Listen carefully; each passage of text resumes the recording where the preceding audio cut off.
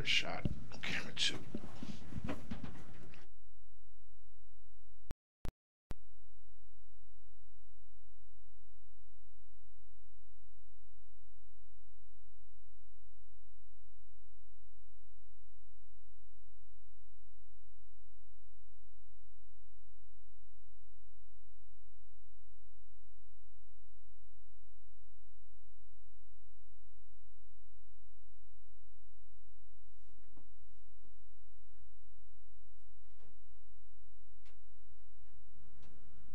All right, well, praise the Lord. Hallelujah. Thank you, Jesus. Today, we got the spotlight on a young man by the name of Mike Mathis right here at KAZ Radio, Cleveland's online inspiration station. How you doing, my brother? I'm doing good, man. Thanks for having me. Oh, man, you know what? I'm so excited to have you here. You know, my wife found out about the Cleveland kickoff, and the Cleveland kickback, and she just said, you got to have this man on KAZ. So thank you, honey, for introducing me to Mike Mathis. So what's going on, man? Man, I'm blessed, man. I'm doing good, man. Well, the way we start off every show is our audience like to have a testimony. Yes, sir. Tell us how you came to know Jesus Christ. Man, it all happened and derived from a place of being lost. I ended up receiving a vision of seeing hell. Wow. And when I seen hell, I just fell to my knees and told God I surrender. Wow. So I was at a place, I was incarcerated. And at a place of being in Mississippi, incarcerated away from my comfort zone, family, friends, and whatnot. And I seen hell 3 days in me being incarcerated, and I told God I surrender. And from there, I felt the impartation take over my body. And start thinking different. My desire changed, and things of that nature just start shifting. So, wow. And so now you've been with the Lord for quite some time. Yeah, we rolling. See, and the thing is, I was born and raised in church. Okay. So I knew the routine of church, but I didn't know the relationship of Christ, and I think that's a big difference there. So you know, now connect the dots for me. Yes, sir. From finding Christ to now becoming this promoter. How did that happen? How did this ministry get started? Well, I think Jesus was a promoter. So I think by me having his spirit inside me, that actually birthed another thing that I didn't know I had. By me being a people's person and whatnot, I'm just promoting love. And I think change is not a factor. Everybody want to change. To the thuggish, ruggish, to the messed up saint. Everybody want to change, but the factor is people don't know what to change into. Wow. So I want to represent that change, and that I think people need to see, which is that love. Amen. Yeah. Amen. Yes, sir. And that is awesome. And you are a member of one of the most fabulous churches in the city. So go ahead and give them a shout out. Pastor Vernon, I love you, man. This is Mike Mathis, Word Church. Now, Yes, Mike, sir. you got something going on, man, that is absolutely phenomenal. Coming up here in just around the corner, actually, on July 10th. Yes, sir. It's called the Cleveland Kickback. Tell me about that. Well, the Cleveland Kickback was derived from my movement. I have a movement called I'm Not Famous, But I Made It. And my movement means that we all did some things in our life that we're not proud of. And truth be told, we may even have certain experiences that's attached to our name that will never get an applause from people, even though we don't even entertain that stuff anymore. But in God's eyes, we've made it. So in retrospect, people may say one thing about you, but God says another. So in saying that, my mission is to help people discover and develop their true identities, even in the midst of their situation. And I believe that you got some people who's incarcerated but never been in jail. Wow. So in saying that, I have a passion I always had a passion for people. So I have a passion now that this movement's been birthed out of me, that I want to help people find their identity. And I think it's a struggle nowadays to finding your identity because you're drowning in relationship pressure, job pressure, finance. There's different stuff that's actually hard to find your identity. So in saying that,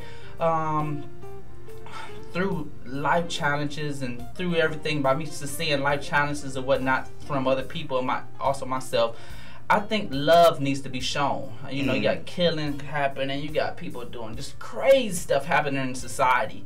So God birthed something inside me. He told me that I needed to bring something to Cleveland called the Cleveland Kickback. And we have it's gonna be a live band, poetry contest, cash giveaways. People get to view the art exhibit. And then that's the day I'm dropping my book too as well. So it's something. Wow. It's something that I want to give back to Cleveland and have people to feel love. You know, I'm having people in place, different influential speakers in place, where I feel it represents that change, that loving spirit, and I'm gonna have my team and staff in place so people can feel that love as well. So I think love is a good factor to represent.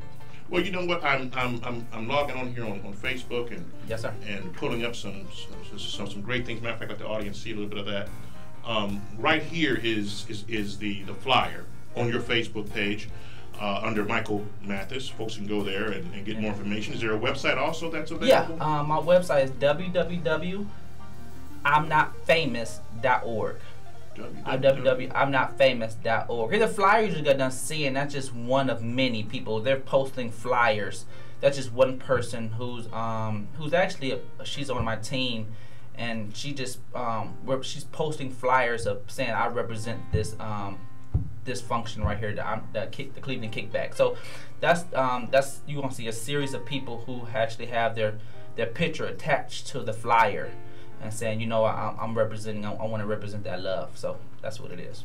Now, in this event you're having, why the title, the Cleveland Kickback?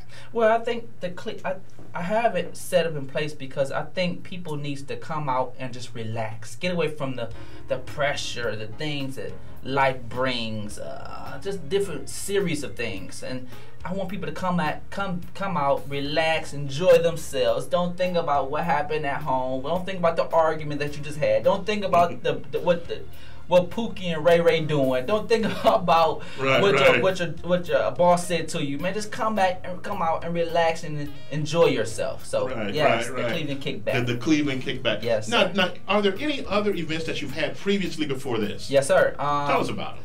I actually have my launch. I was launching my movement. I'm Not Famous, but I Made It. My first launch happened back in March. That's when I just launched myself to the public. I feel like I was in a cocoon. And now that I'm coming out into my butterfly, meaning having the thing that was already inside me is being birthed now. And God's saying it was time. So that's why I introduced that I'm Not Famous movement to society back in March. And I had another event. It was a panel. Okay. So I was partnered. My co-host was Judge Dawson. He partnered with me, and we did a panel, a series of people who been molested in gangs and just all kind of stuff, and raped by their father, and just all kind of stuff. And we just let them know that how they got in the mess and the solution. Come on, Don. And truth be told, you never know who you're sitting next to. You never know who you're across at that job or at that church. Right. So it's saying that we think I also think it's good that you show the solution and not just so much the problem. Well, we got a commercial that we want to play. Okay. Called the Cleveland Kickback. Wow. Let's play that for our audience right here on KAZ Radio, Cleveland's online inspiration station, the Cleveland Kickback. Is presenting a free event which is called the Cleveland Kickback. So save the date, Sunday, July 10th, 5 p to 8 p. Hold up, let me say that again. Sunday, July 10th, 5 p to 8 p. At the Mocha Museum of the Contemporary Arts in Cleveland, Ohio. Located at 11400 Euclid Ave, Cleveland, Ohio. 44106. It's going down. Live band, poetry contest, cash giveaways, and more. And on that day, I'm dropping my book, which is entitled I'm Not Famous, but I Made It. Psalms 23. This is one event you don't want to miss. Till then, be blessed, Northeast Ohio. See you soon. I'm not famous, but I made it. Man, I love that. Yes, sir. I love that. I mean, that gives people, that should be like a mantra for so many people. Wow. I'm not famous, but I made it. Yeah. You know? Yeah. I mean, just the fact that we've received Christ in our lives means that you made it. Yeah. And I was watching something, and this is sort of goes with what you're doing. A gentleman said, Okay, just because you're 50 don't mean you need to start winding down. Most definitely. You may have another 40, 30 years ahead. Oh, yes. Yes. You need to be ramping up. Yes. Age is nothing but a number. It's nothing but a number. It doesn't define the gift or what God's plan is for your life. So. Exactly. Exactly. Now, this poetry contest that you're having on July 10th. Can anybody enter? How do you enter to this? So what happens is I posted something on social media. Just doing a little something on social media for now. Okay. I posted something saying how to enter. You just go to my website. You go to my website and I had a video, and it had a series of things that I was offering, and saying how people can go on there and shoot me a sample video. And also, you got certain qualifications that you have to have in order to be a part of the poetry contest. But I called it audible. I'm calling it audible because it was a lot. And also, I do have a amalgam of people who came in and submitted their videos as well. But it was profanity there, and it just really wasn't fit for the crowd I'm expecting. So I'm calling it audible. So, and what I'm doing is I have like 5 or 6 people who's gonna be a part of the poetry contest. Okay. But what I'm going inside the B-side today. I'm gonna be at the B-side over there at the Coventry. I'm be there tonight and just pretty much promoting. I'm telling people, man, if you want to connect and be a part of the contest, I'm giving away $200 in cash. If you want to be a part of the poetry contest, man, just shoot me an email, Mr. Mike Mathis @gmail.com. Again, Mr. Mike Mathis, Mr. Mike Mathis @gmail.com. Just shoot me an email and let me know you want to be a part of it, and we can exchange information. Let me just hear your heart, hear your flow, and I'll let you be a part of the contest. It's a $10 entry fee. You can pay at the door. You can pay then whenever, but the winner will receive $200 in cash, and the audience will be the judge. So it won't be me. It'll be the audience. So it's gonna be the audience. You never know who will be there. So just maximize. I tell people all the time, just maximize the opportunity. So and one last thing, the book. The book came out of what? Did it come out of pain? Did it come out of discouragements? Did it come out of what did the book come out of? What birthed this book? Well, the book was predicated from a place where I feel like I was lost. A place where I was just being developed. It had a series of emotions there. My book is called "I'm Not Famous, But I Made It," Psalms 23 edition. When I was incarcerated, I went through so much, and God told me when I accepted God in my heart at the 3rd day of me being incarcerated. I accepted God in my heart, man, and as God was actually ushering me through the different series and through those chapters in Psalms 23, while I was incarcerated, He was just showing me more about me. Right. As I was drowning up under pressure, the pressure of me wanting to be out. He just showed me different levels of me, and He was growing me, exposed me to more of me and how much I can handle and stuff like that. So by the grace of God, I made it. He strengthened me as far as having me have my self-esteem. My confidence, I got strengthened. I seen vision. I started seeing who I really am through Christ. So the Psalms 23 is like a reflection book. So as I'm telling my stories and walking through the journey of me being incarcerated, and now that I'm out, really thinking I'm not going to feel accepted in society, whatnot. What happens is God had me write a book, and the book is in correlation to having you to identify your gift and your assignment and purpose as I reveal my story. So that's all it is right there, man. So you said something about as you were going through the process. I think when people are going through things, one of the things that they don't recognize while they're going through the process is, guess what? You're going through a process. Your process brought you something with this promotion ministry through the process. You don't have to reveal all the book, but just tell them a few things that they need to know while going through the process. Be careful. not to allow your mind. I said this in my book because as I was going through the stages of me going to the zone, and I seen about 35, 40 prisoners, people who has been incarcerated. I remember God's telling me as He was my blocker, because I accepted Him in my Christ, I accepted Him into my heart, and as He was leading the way, God reminded me that be careful not to allow my mind to be attracted to the seasons in life and not the assignment. And I think a lot of times you're going to go through certain seasons in life. If it wasn't for the seasons, you never will have your next. You need to have your next in order to go through the seasons. And I think the seasons is attached to your character. I learned that also in my book, that if I wanted to attain my next would be hazardous if I never went through the season I did go through. If my character wasn't in place, my gift was there, but my character was in place, my next can be hazardous. If I had to understand why I was there, what I'm there for, not just on the sense of what society thinks, but just deep down in my soul, spiritually, mentally, emotionally, why am I there? How I'm capitalize off the situation, and that's it. So that's in my book. You're gonna see the different seasons. In my book, you're gonna see your assignment, not just my assignment, your assignment. And also, I have a special treat at the end of my book for the people who read my book. You're gonna be encouraged. I have a definite special treat for you guys. So.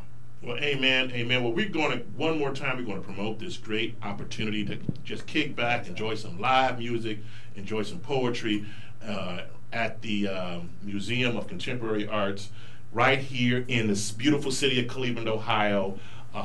We are looking forward to July 10th. Yes. At 5 p.m. to 8 p.m. Yes, man, sir. You're cutting off sort of early, man.